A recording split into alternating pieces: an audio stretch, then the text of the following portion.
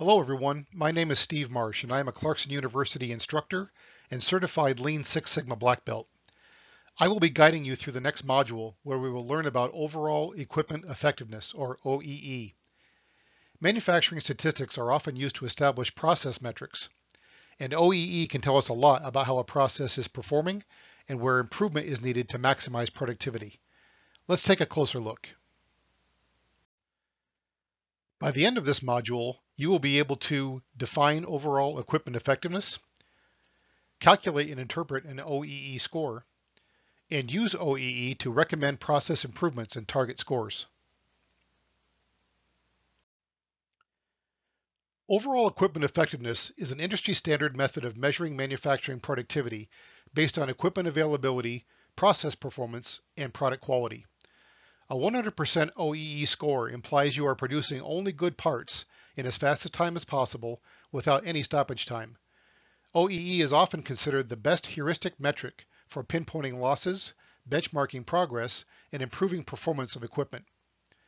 Process dashboards like the one shown here can be used by process owners to display OEE scores and other key performance indicators, monitor process performance, identify improvement opportunities, and make adjustments to optimize output. Now let's define the three fundamental factors used to calculate the OEE metric. Availability accounts for unplanned and planned stops. A 100% availability score indicates the process is always running during planned production time. Performance accounts for slow cycles and small stops. A 100% performance score implies that when the process is running, it is running as fast as possible. Quality accounts for defects, which includes parts that need rework. If the quality score is 100%, there are no defects, which indicate only good parts are being made. Next, we will examine each of these factors individually. OEE availability is the ratio of runtime to planned production time.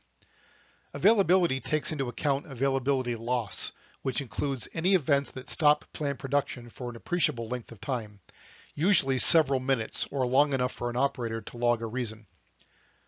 Examples of things that create availability loss include unplanned stops, such as equipment failures and material shortages, and planned stops, such as changeover time.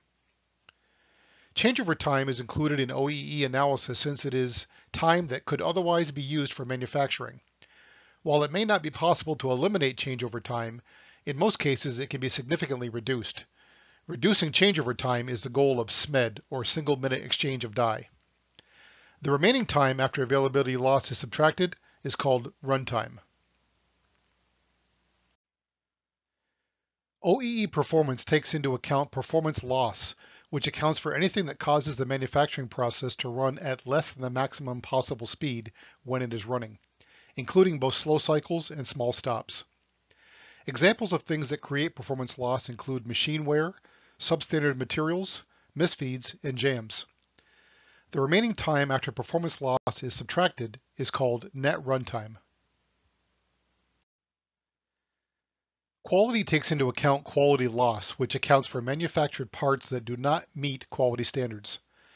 Examples of things that create quality loss include scrap and parts that need rework. OEE quality is similar to first pass yield in that it defines good parts as parts that successfully pass through the manufacturing process the first time without needing any rework. The remaining time after quality loss is subtracted is called fully productive time.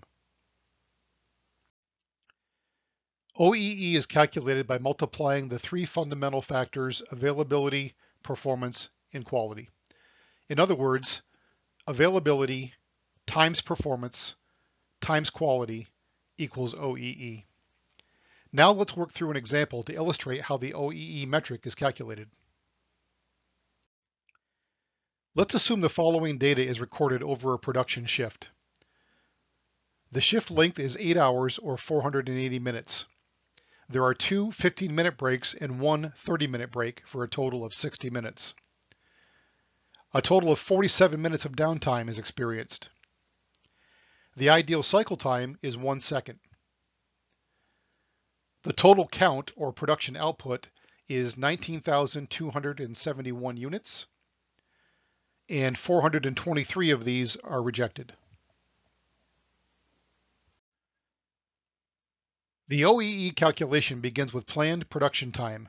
So first, exclude any shift time where there is no intention of running production, typically breaks. The formula to be used is shift length minus breaks. In our example, 480 minutes of shift length minus 60 minutes of breaks results in a planned production time of 420 minutes.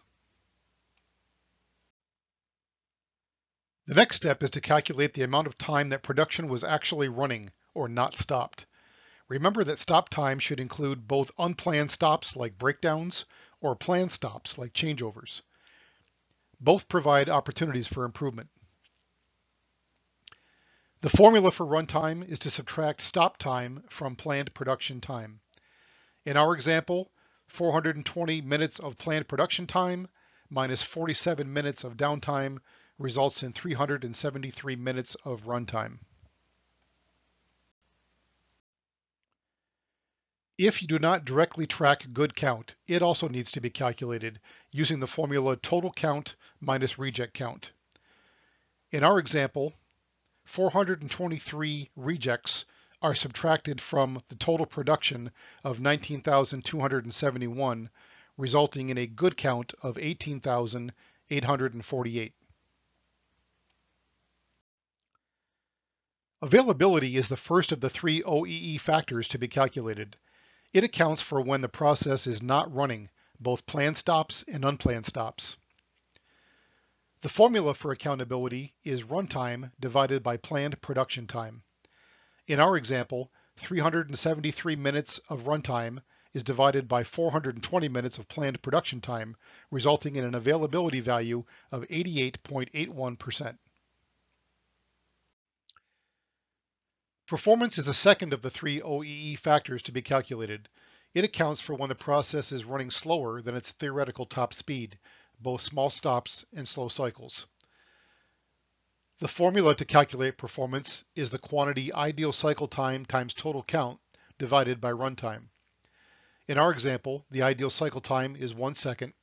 The total count was 19,271 widgets, divided by a runtime of 373 minutes converted to seconds, resulting in a performance value of 86.11%. Quality is the third of the three OEE factors to be calculated. It accounts for manufactured parts that do not meet quality standards. Quality is calculated by dividing good count by total count. In our example, the good count of 18,848 is divided by the total count of 19,271 for a quality value of 97.80%. Finally, OEE is calculated by multiplying the three OEE factors using the formula stated previously, availability times performance times quality. In our example, the OEE calculation is 74.79%. To put this value in perspective, let's examine world-class OEE metrics. The nature of this calculation makes achieving a high OEE score quite challenging. For example, if all three factors are 90%, the resultant OEE will only be 73%. In practice, the generally accepted world-class goals for each factor are quite different from each other, as shown in the image above. Note that these figures apply to discrete manufacturing as opposed to process industries. It's often thought that a world-class OEE score is 85%. Don't fixate on the absolute value of OEE. Instead, focus on your ability to improve your overall process performance. One of the major goals of OEE programs is to reduce and/or eliminate what are called the 6 big losses, the most common causes of equipment-based productivity loss in manufacturing. A decrease in OEE value represents a loss in fully productive time. This can be attributed to losses in availability, performance, and/or quality, which are typically associated with the following 6 big losses. Availability loss is attributed to unplanned stops and planned stops. Losses in performance can be caused by small stops and slow cycles, while quality loss is often caused by production rejects and startup rejects. Using the 6 big losses framework creates a concrete path to improve your OEE score. Working to reduce availability loss in the form of equipment failures and setups and adjustments protects you against preventable unplanned stops or downtime, as well as minimizes any planned stops. Addressing performance loss that results from idling and minor stops, as well as reduced speed, prevents small stops and slow cycles from accumulating. Finally, minimizing quality loss in the form of process defects and reduced yield reduces the number of unusable parts produced before and during steady state production. In all, the 6 big losses name and categorize problems that manufacturers face every day. Consistently working within this framework to take action, one loss at a time, will result in a consistently improving OEE score. So how should you go about setting an OEE target? Here's the bottom line.